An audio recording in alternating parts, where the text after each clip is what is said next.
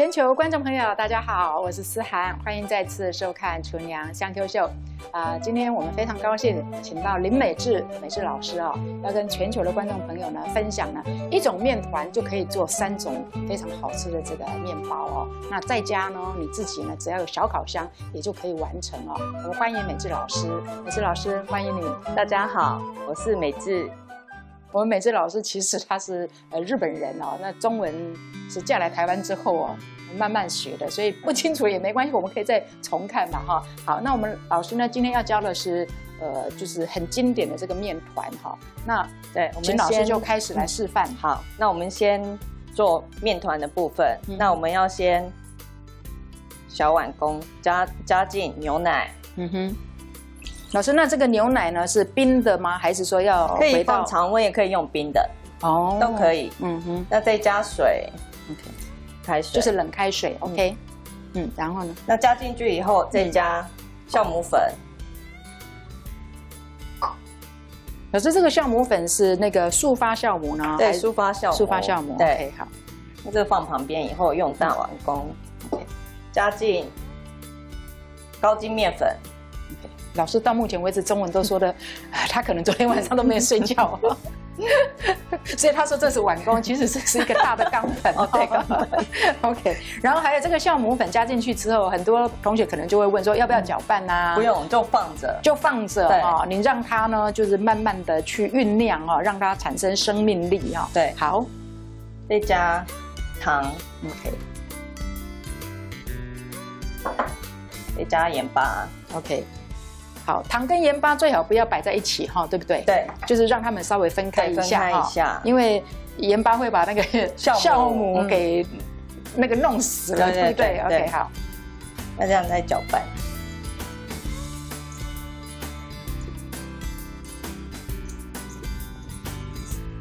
那搅拌了以后，这边刚刚的液体，把它加进来。就是我们的牛奶水跟我们的那个酵母呢，全部都一起放进去哦。然后那个整个那个钢盆上面酵母把它全部都要挖进去哦。你不要说那剩一点点没有关系，因为其实一点点它都会影响它的这个发酵能力。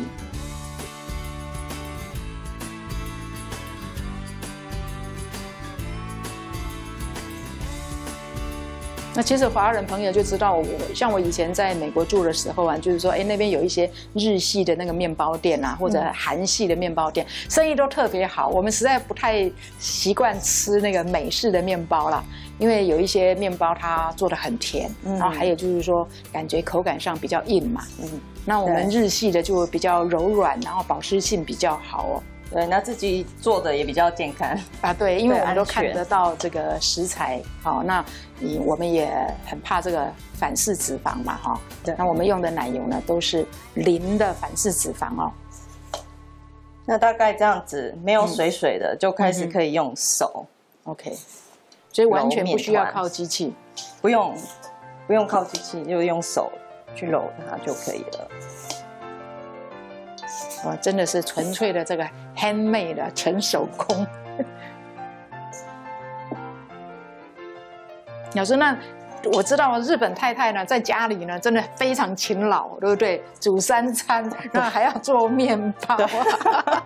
对，早餐都自己做。对，都自己做。其实，花不了很多时间啦。你如果习惯的话。对，那这个面包好处就是它可以前一天晚上把面团揉好了以后，在冰箱里面发酵8小时以上，就是低温发酵的方式。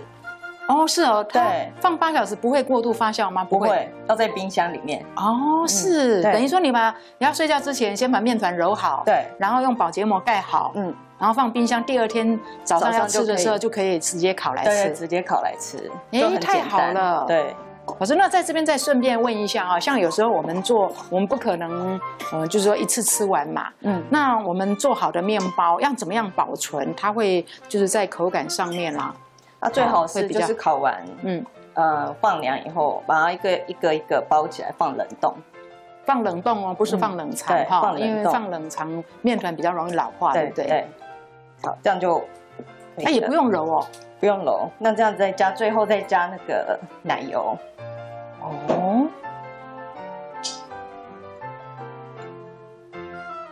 一般我们做面包都要摔来摔去的啊，对不对？然后让它就是说会好像说有筋性啊。对，这个因为这个是低温发酵，所以它会自然产生那个面筋。哦，所以不用一直揉它。啊，那如果说我第二天就是说平常就是像老师讲的，我晚上要睡觉的时候我忘了去揉面团啊，第二天要做的话。就没那么好吃，对不对？现做现那个，一定要让它低温发酵，对，8个小时。那如果说想很快的烤的话，就是常温2个小时，最少要2个小时。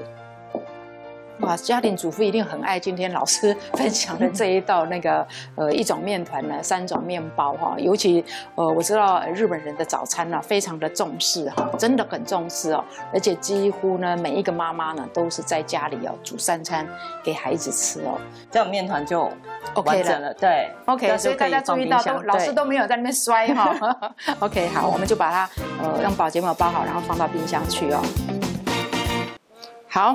8个小时之后，我们来看看我们现在的面团长什么样子。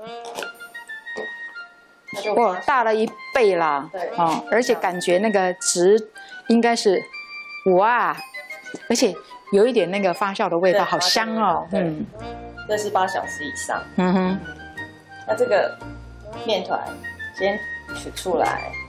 哇，好柔软哦。嗯哼。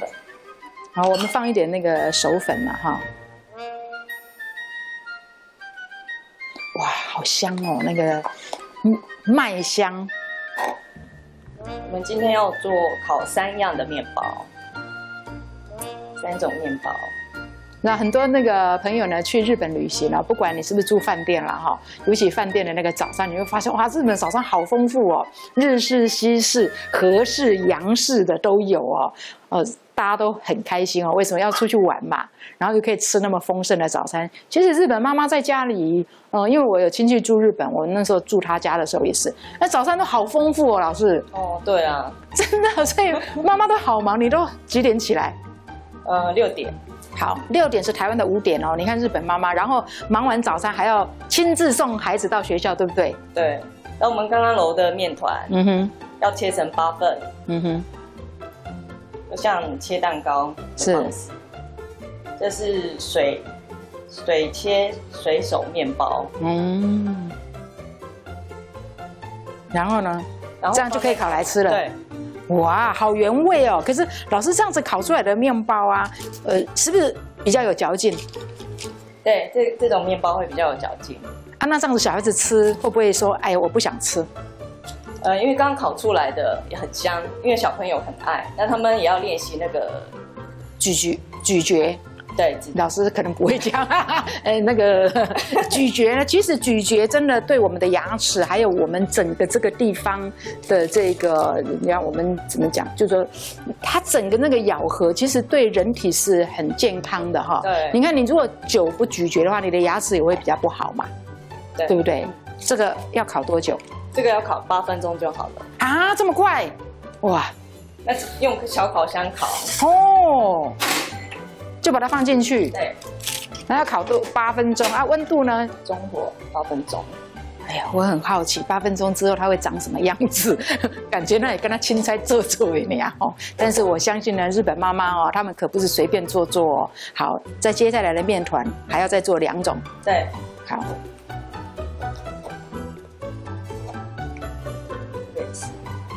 其实我知道日本妈妈哦，他们呢，平常也很喜欢上那个才艺教室，对不对？就是去学做面包啊。所以你看哦，不管像我住在京都哦，到处都有那个面包教室啊。哦。然后他们都会扛着大包小包的，然后做的好开心哦，然后在那边分享，不管是饼干啊什么。所以日本妈妈没有人说是不做菜的，对不对？对，我们对。因为日本的国小、国中就会做那个料理的课程。日本非常重视这个耶。我亲戚的女儿要出嫁之前，她是医生哦，可是要出嫁之前，老师你知道她去上什么课吗？料理，还有育婴，就是说怎么样带小孩啊。哦，我觉得很了不起哦。好，这个面团要怎么做呢？你分成2坨。2坨，我要做2种面包。哦，这么小的面团要做2种面包。对。好，第一种是面包棒，就是直接，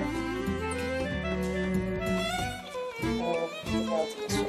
没关系，就是造型上面让小孩子好像拿了像一根那个，对，就是一根小棒棒这样子，有一点像我们现在桌上摆的这个热狗啦，对不对？对，压成平了以后，再切成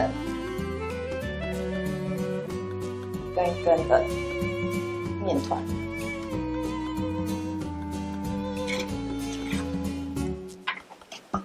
这样就又好了。对，这样就早上很简单。你如果要再变化一点，你可能上面也可以撒一点什么芝麻粒啦，是什么核桃啦，或者是杏仁片都可以。但是就是说，最主要虽然是一样的面团，但是我们要让孩子他有不一样的，他觉得好新奇哦，这个是三角形，然后这个又是那个什么长形啦，然后他也可以就是说带着去跟朋友分享，对不对？很方便。好，这又是另外一个。好，这个等一下要烤。另外一个这个面团呢，老师要做另外一个变化哈，就是小朋友都很喜欢吃的那个德式香肠吧，或者是那个热狗啦。好，老师，那我这个有先烫过，要先烫过。我有先烫过。那因为这比较长，所以我会先再把它做短一点。对。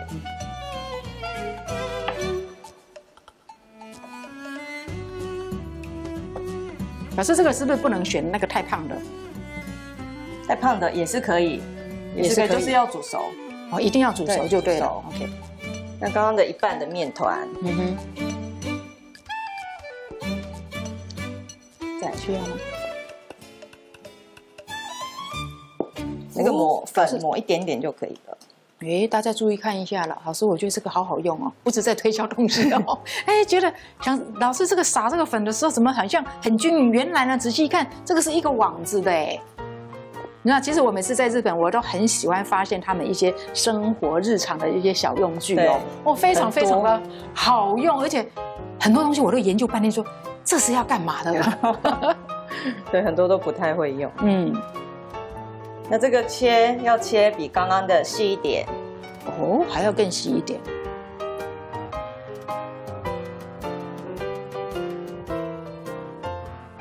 我们美智老师呢，他在日本出生，在日本长大然后但是呢，他嫁到台湾来，那孩子也在台湾。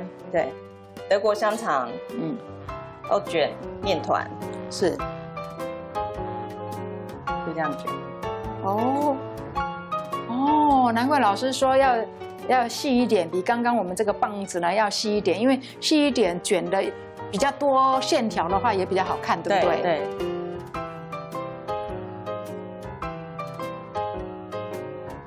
哇，我觉得那个日本妈妈在做那个便当的时候，我觉得让人简直就觉得那个简直就是根本不是人做的事情。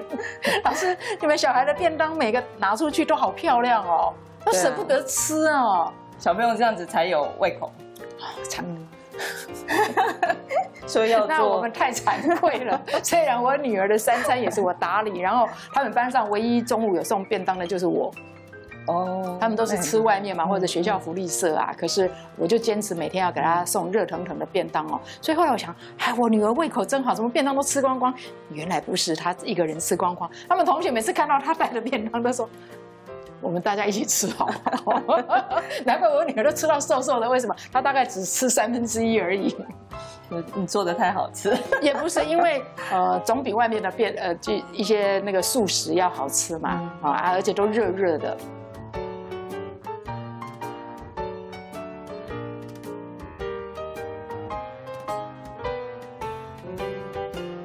包包看吧。好，你怎么知道我很想包看看？就是从这边卷过来。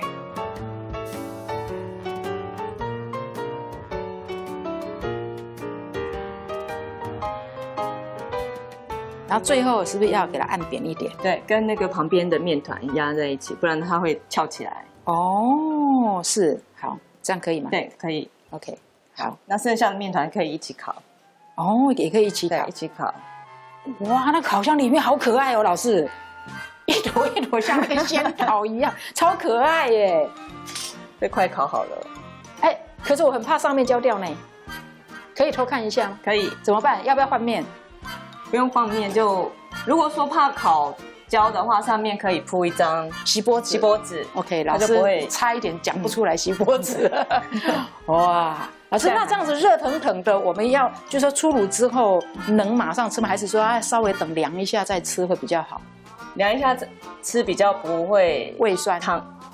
不会烫到，对，不会烫到哈，放凉一点点就可以吃了。这吃不完的呢，就是像老师讲的，冷了之后，然后给它放到冷冻库，然后再回烤。其实要吃的时候烤多少吃多少。那剩的呢怎么办？那这个面包还有一个好处就是面团可以在冰箱保存5天。冷藏吗？还是冷冻？冷藏。面团。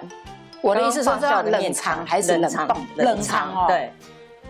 是哦，所以说如果像我们刚刚它发酵了8个小时，我们没有用完的，我们也不要去切割它了。对，不用切，就是要用的时候你再把它切，就是看要做哪一种面包，那要吃多少的量再去烤。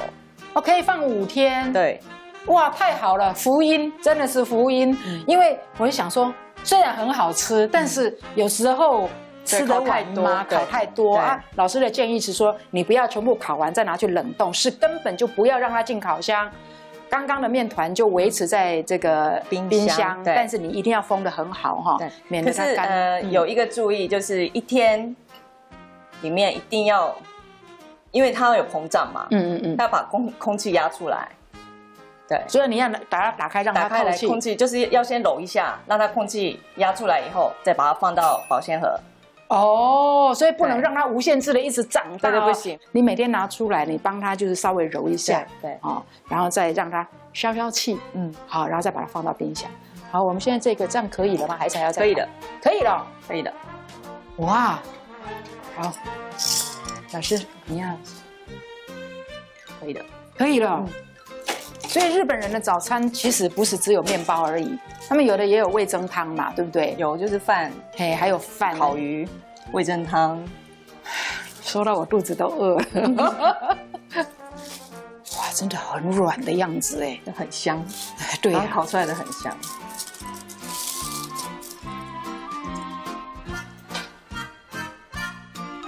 好，接下来我们要烤这个，对不对？对。好，这个呢也是烤8分钟吗？对，这个也是烤8分钟。天哪，还会看戏耶！刚烤出来的面包，哇，好香哦！老师，我现在可以吃吗？可以，吃，请吃。哇，你的小朋友如果闻到这个面包香，是不是马上从床上跳起来，都不用闹钟，也不用去叫他们了？对啊，面包的香味就起来。啊，天哪！先吃一口再说吧。好好吃哦！大家一定都很喜欢，也很简单。这也不需要沾什么果酱啊，或者奶油都不用啊。对，很香。真的好香哦，好好吃哦！怎么办，老师？我住在你家旁边好吗？你现在住哪里啊？我要搬去你家旁边住。跟观众朋友报告一个更好的消息，老师，我们刚刚那个烤箱好像没有预热呢。这小烤箱不用预热，它因为温度很快就上升，所以直接转分数就可以了。すごいな。すごいです，这太厉害了，真的是哇！观众朋友听到一定很开心，对不对？既然不用预热，就是因为小烤箱一般也没有所谓的什么温度、什么几度啊，对不对？很少啦，这个这么小嘛，对不对？可是老师说不用预热，你就直接打开进去，8分钟就一定可以吃。那因为我们在家吃啊，我们也不拘什么形状，那我觉得这个形状很自然呐。对，好。今天真的很开心哦！美智老师呢，跟全球观众朋友呢介绍这么简单，而且我也不用去买个大烤箱，也不用买什么搅拌机了哈。你看，老师连摔都没有摔，可是真的非常好吃，非常好吃。它的口感上面，有一点类似 scone， 但是比 scone 还要柔软。scone 比较就是水分没有那么多啦。就我本身并不是很爱吃 scone， 但我觉得这样子的一个面团哦，因为它经过低温长时间的发酵哦，其实它本身呢这个麦香的味道。哦，还有它的那个组织上面呢，真的是好吃到不晓得该怎么说呢。所以我相信呢，观众朋友看了这一集呢，做面包对你来讲应该会发现，天哪，怎么有这么简单的方法？我们真的很开心哦。美智老师呢带来这么简单、好操作又好吃的这个随手切的这个，而且是3种面包哦。